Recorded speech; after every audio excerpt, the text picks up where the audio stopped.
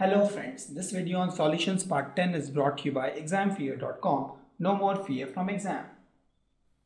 The question says a solution is prepared by mixing 30 gram of 25% solution and 400 gram of 40% solution by mass.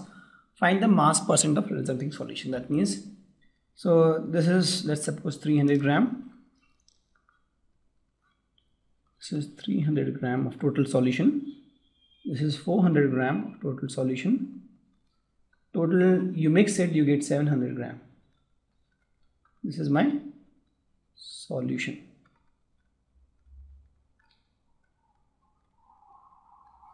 So this solution, the first solution is 25% and the second solution is 40%.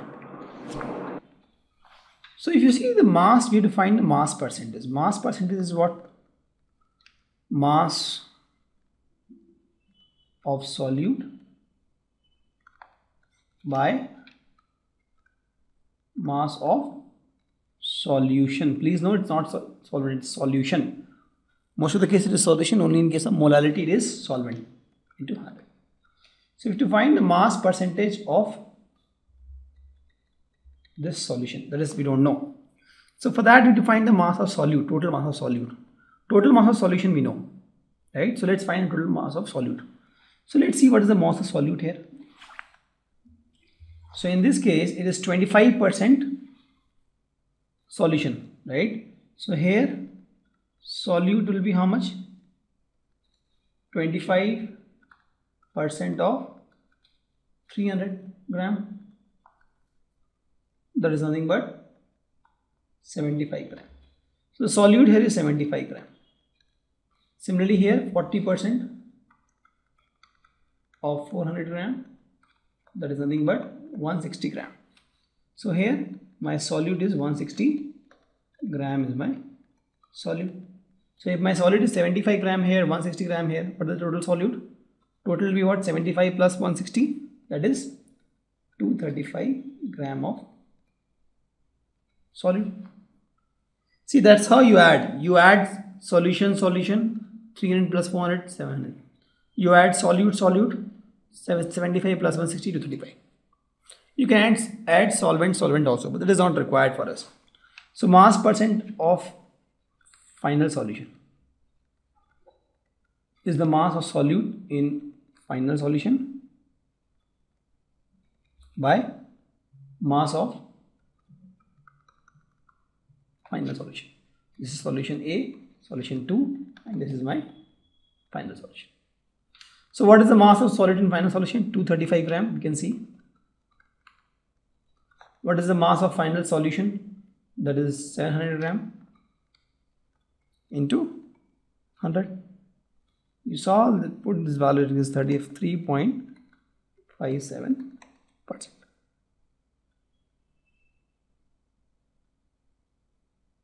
So mass percent of solute, actually mass percent of final solution solute. You want to find the mass percentage of solute in final solution, you get 33.57. You want to find the mass percentage of solvent, you can just say that, or I can just show you mass percentage of solvent in final solution is equal to 100 minus mass percentage of solute in final solution, and that is nothing but 100 minus this value, 33.57, that is 66.43%. Correct. So the point I'm trying to say is, when you add solute, and when you add solution, you add solution to solution. So there was a solution 300 gram here that had 75 gram solute, solution 400 grams, 160 gram solute. When you mix it, then the quantity of solute will be 75 plus 160 is 235 gram solute, and solution will be 700 gram. You can easily find the mass percentage of solute in this solution. That will come out to be mass of solute by total mass of solution into 100, that is 33.57%. If you want to find the mass percent of solvent, you can just say 100 minus the mass percent of solute in the final solution. Let's take one example here. It's pretty easy one. 90 free solutions prepared from 22.6 2.6 ethylene glycol and 200 gram of water. We have to find the molarity of the solution, and also we have to find the molarity of the solution if density is given. So we will talk about this, why ethylene glycol is used as an anti-freezing agent in the later few slides. Just understand this question now. Here we define this molarity. So molarity is what? Moles of, first let's find what is solute, which is solvent. So red one is my solute, and here my solute is what? Glycol, and my solvent is the blue one, and my solvent here is water, and this is my 200 gram, and that is 222.6 grams. So if you see here, the solute quantity is more than solvent, but still we are saying water is solvent because it is water which is dissolving the ethylene glycol. Correct. So molarity of this solution will be the moles of solvent, it is the moles of glycol, divided by mass of solvent here. Please note, mass of solvent, it is mass of water in kg.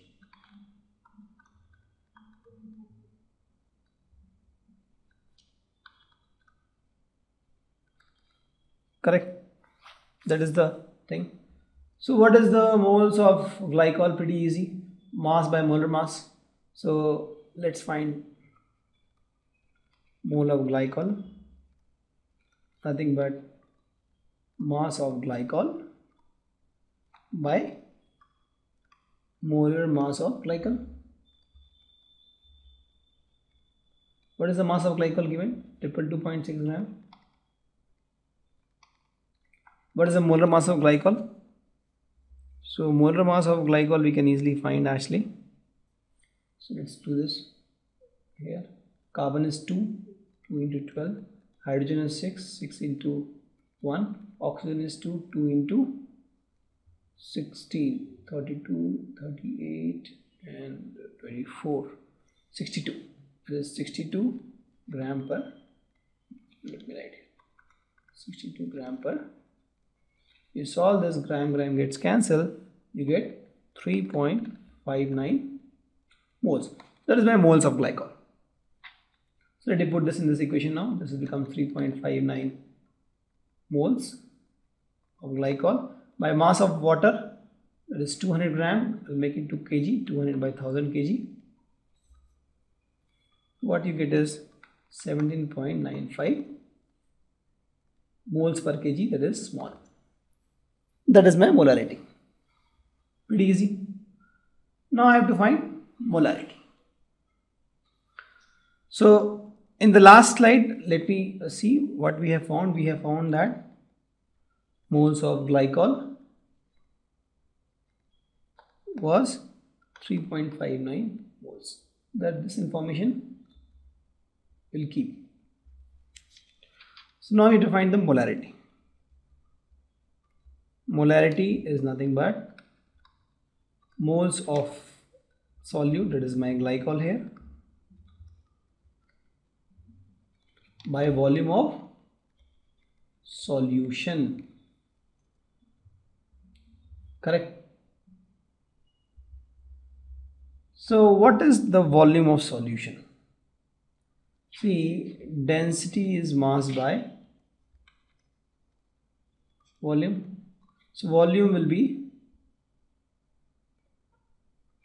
volume of solution will be mass of solution by density of solution.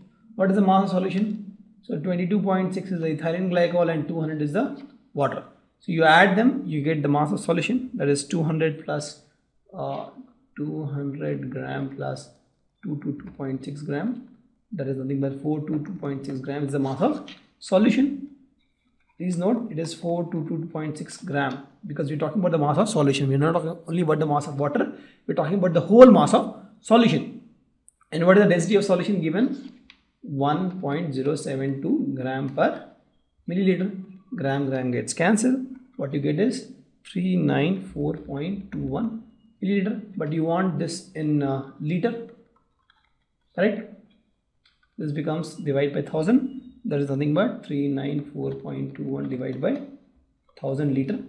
That is nothing but 0.39421 liter. That is my volume of solution. So let me put in this formula now. Molarity is nothing but moles of glycol. We just found 3.59 moles by volume of solution, that is 0.39421 liters, right? Moles per liter. So if you solve this, you get 9.1 moles per liter, and that is nothing but capital 9.1 m molarity, correct? So it says the sample of drinking water was found to be contaminated with chloroform, and that is carcinogen, that is, it causes cancer. The level of contamination was 15 parts per million by mass. Please note it is given ppm by mass, correct? Not by moles, it's by mass, not by volume also, right? By mass. So when you say ppm, you have to tell by mass, by volume, by moles. So it is by mass. You have to express this in percent by mass. So first do that. See, 15 part per million by mass means what? So if I have a 15 parts per million, that means 1 million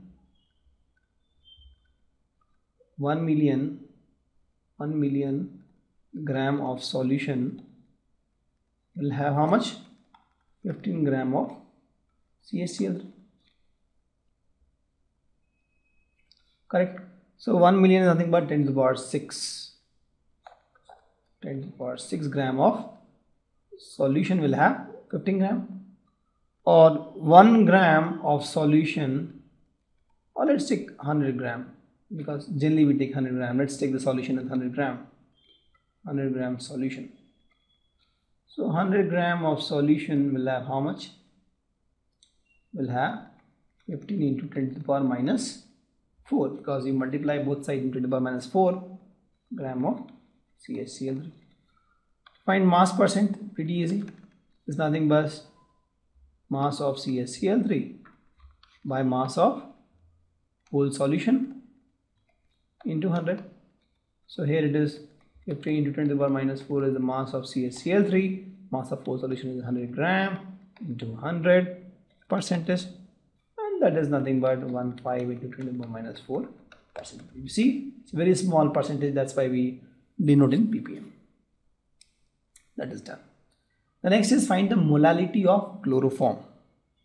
So molality is what? Is small m. That is moles of solute, that is CaCl3 here, by mass of solvent, and that is what? Water in kg. So we are assuming the mass of whole solution is 100 gram, and since this CaCl3 is not contributing much, that will be the mass of solvent also, because the solute mass is almost 0, right? You see, for 100 gram solution, it's 15 to the power minus 4 gram, almost 0. So mass of moles of CaCl3 is mass of CaCl3 divided by molar mass. So mass of CaCl3 is in a 100 gram solution is what? This many grams. So 15 to the power minus 4 grams by molar mass of CaCl3. I can find pretty quickly. So molar mass will be what? Carbon is 12, hydrogen is 1, chlorine is 35.5 into 3, that is 106.5, total is 119.5. This is 119.5 gram per mole. This is the moles of CaCl3 divided by mass of solvent in kg. So 100 gram is nothing but 100 gram by 1000 kg. You solve this, you get 1.254 into the power minus 4. That is the molarity of this solution. Thank you. Visit examfear.com to watch more videos, attempt free online tests, get free study materials, find tutors and mentors, and much more. Thanks once again.